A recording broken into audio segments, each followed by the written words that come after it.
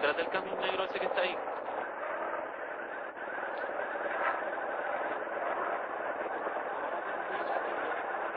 Bueno, espérame.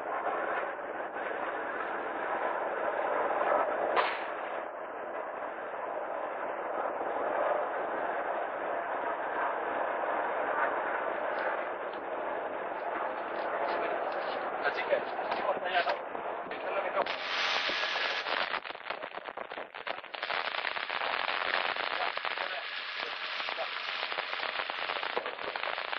Ahí se encuentra la policía, que está disparando.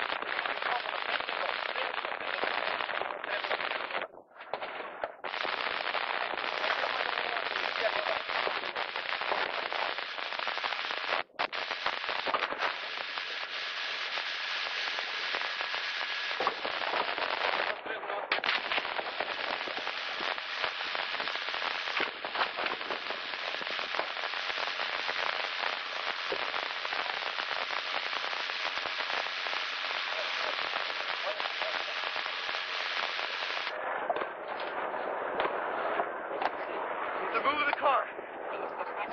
Yeah, on the other side of that van.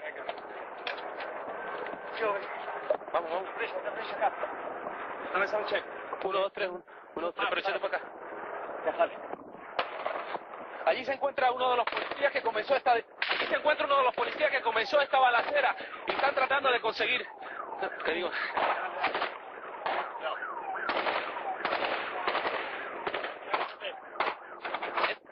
En este momento la policía está intercambiando balas.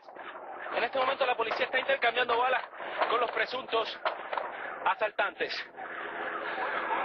Bien que no sabemos el número de heridos hasta el momento, pero ya se sabe de varias que van a hacer una salida. Dale. En este momento la policía está En este momento la policía está intercambiando balazos con los presuntos asaltantes de este banco y no se sabe hasta el momento cuántas personas están heridas dentro del banco.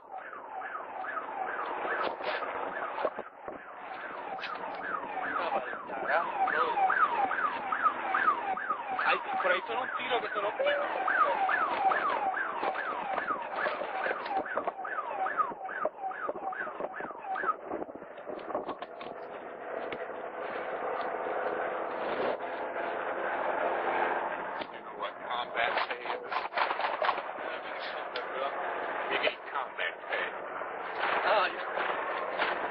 Now we're trying. Yeah, they're around the other side of the building.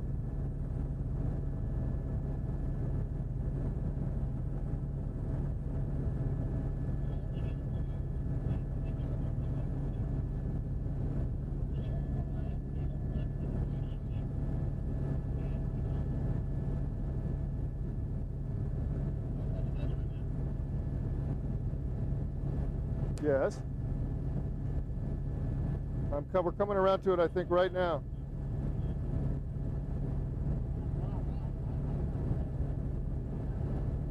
That's as tight as we can get.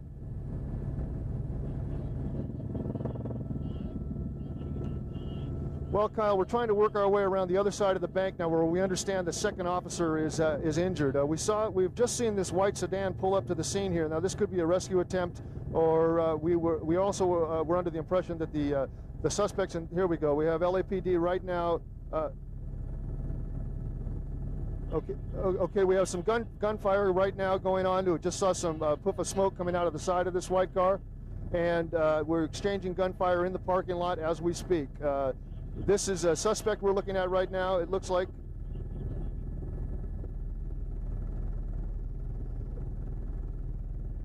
If you can turn a little bit more, Dean, let me get a little bit better perspective on what's going on here. Yeah, we were under the impression that the white vehicle was the suspect vehicle, and we can see now that this person looks like they're going to be getting into this car or working on a second car also. But we have seen gunfire emitted from this car pointing out into the parking lot direction, and of course, very cavalier attitude right now, walking around in the parking lot with their automatic weapons, brandishing their automatic weapons. This situation, we were also, one of the reasons we had to leave, Kyle, so quickly is that I was getting reports from our pilot that they were actually firing on us right now. Now, Dean, if we can circle back around again, we're losing it behind the tree.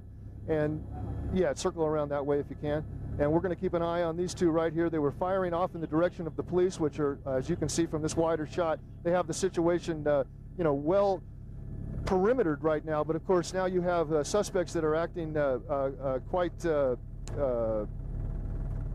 we have suspects that are acting quite brand. Okay, we're following the suspect car right now. We've seen them exchange fire with police already on at least 2 occasions so far since we've been watching. And unbelievable here. As you could see earlier, that the suspects were heavily armed and covered with body armor. And this indicates that these guys had some real planning going on here at this particular location. Well, there he comes. Came out from the side. I don't know what he was doing over there, but now he's come back over. And he's firing again. Now he's just going down the sidewalk and he's just firing. He's just firing at people. Oh, he's going.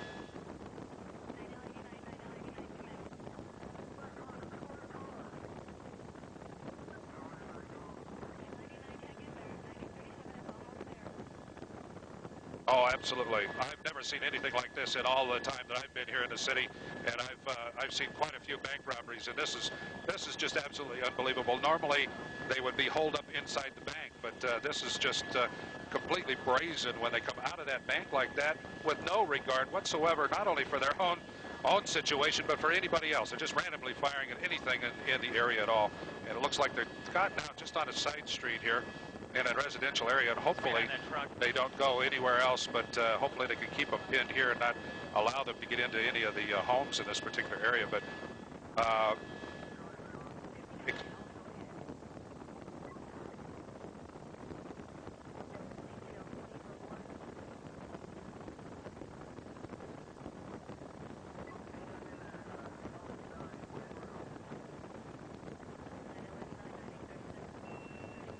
there's the officers firing right there.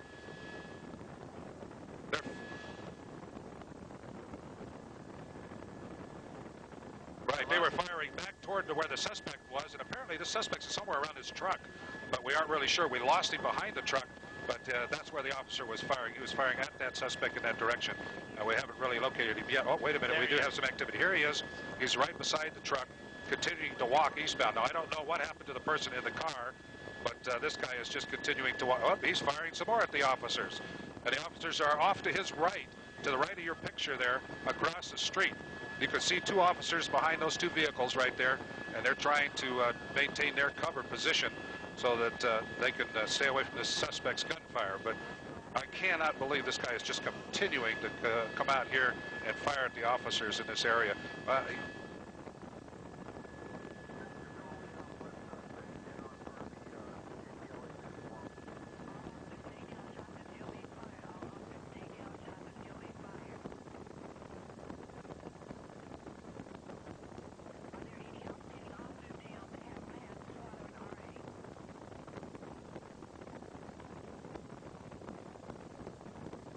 Oh, absolutely. You know, like I say, I've never seen anything like this happen before, to where they just walk out and carry on this activity. But this guy has just absolutely no regard whatsoever. Now, wait a minute, hang out here. He is down.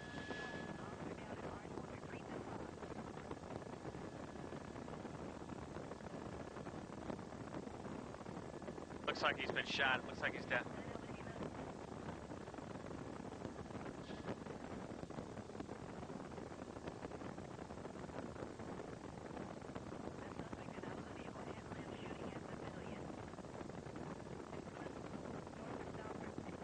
Where's that white car? He's out shooting at people. In the parking lot. I think in the parking lot. I'm not sure. That's the last I saw him.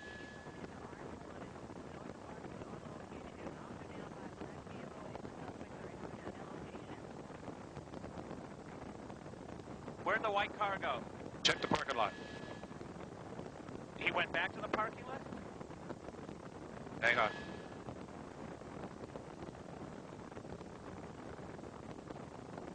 The suspect's down.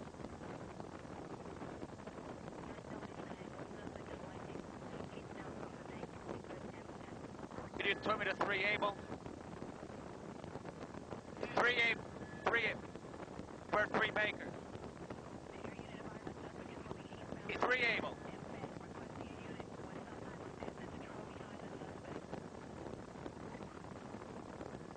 No, but to your right, to your right.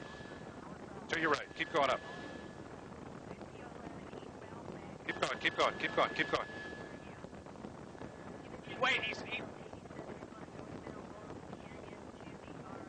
Keep going to your right. Up. There you go. I know, but he's dead. There's the other guy driving, though. Yeah. They just beeped us, asked the desk to give us where he's going again. He's driving down the street shooting. Where's he going? Do you know? I don't have that location. I know, the desk does. Call him.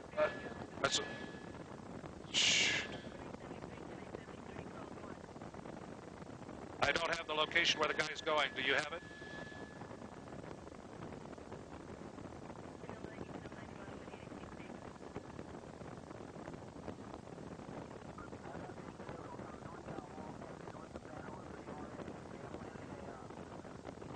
Well, I understand it has driven away from the location. We're trying to locate that vehicle at this particular time. As you can see, they've got that suspect down.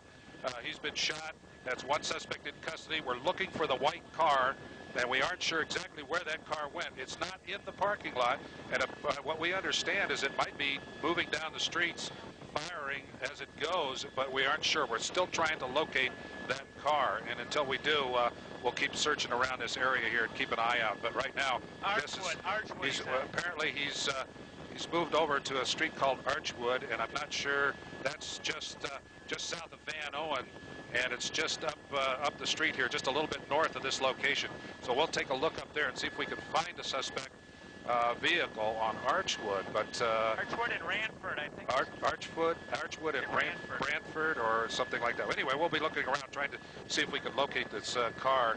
And so far, they've got one suspect down. We do have numerous people injured here. We did see an officer who was very badly injured. And okay, we have the car in sight right now. We do have the car. It's right up here, just a little bit south of Van Owen. And as you can see, they've got bullet holes all in the windshield of this car. And I don't know what relationship this pickup truck has to that car. Oh, there he is. It's a suspect coming out of that pickup truck. And he's firing. I don't understand what's going on here. He's firing into the car.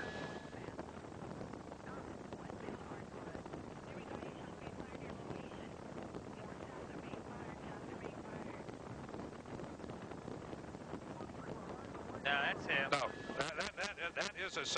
that's a suspect, Kent. I'm afraid to say that is a suspect who is firing. It's not a police officer. He's firing in such random directions that it's obvious that it is a suspect here. The officers wouldn't shoot in that manner, but.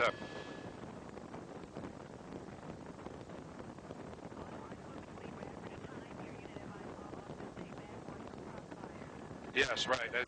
Too graphic here, as we saw in the last situation, because obviously these aren't people that the police are going to be able to deal with and talk out of a situation like this. They have shown total disregard for human safety and pedestrians and citizens in the area, and obviously they've already wounded 2 police officers. So this is a very dangerous bunch of culprits here that the police are dealing with this morning.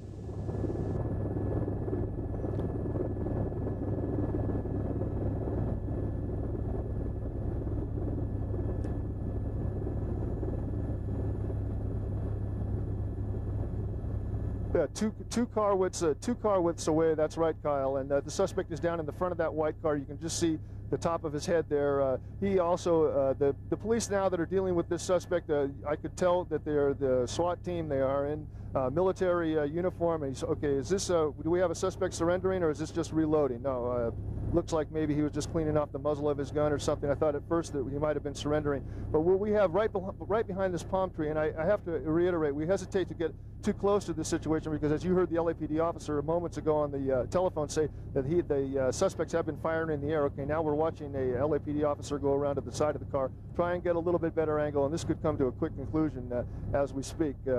Okay, they're talking to the suspect. Maybe the suspect has his hands in the air. Okay, we're going to see a surrender now. So this suspect is going to be taken into custody as we watch. What we did see earlier is when one of the civilians in the area saw his car come in, he saw what was going on, understood what was going on, raced out of the car. Then this suspect that the PD are now taking into custody. They're going to swarm this suspect now and take him into custody. They've just taken away his automatic weapon. What we saw happening was we saw the suspect try to unload his munitions and his gear from the white sedan that's in the right side of your picture, and he was loading that into the pickup truck. Okay, Dean, we can move a little bit closer now, which would be 12 o'clock for you, straight ahead. That's right.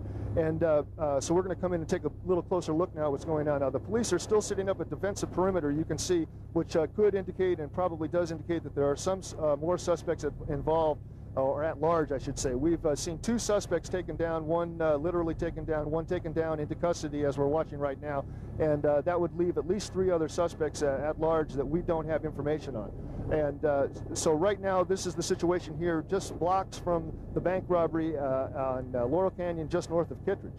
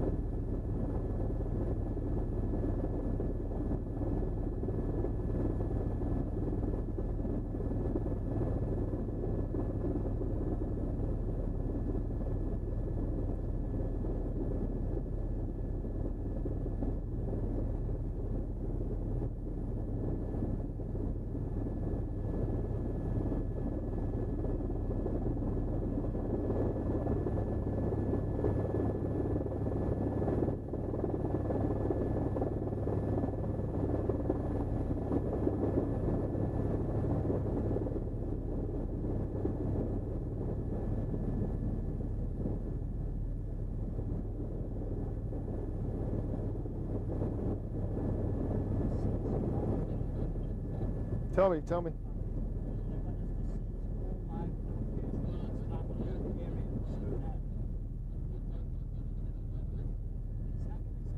They can, because they're going to start a SWAT operation.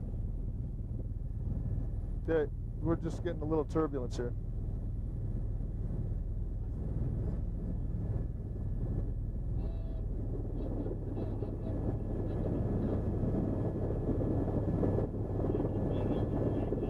It's right behind you on your right. Actually, it's 3 o'clock, Dean. It's 3 o'clock.